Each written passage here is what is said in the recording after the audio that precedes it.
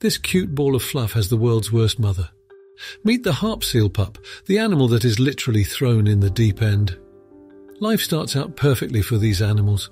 They have one of the most attentive mothers in the wild, who feeds them with high-fat milk daily to help them build up the extra layers they will need to survive the harsh temperatures of the North Atlantic.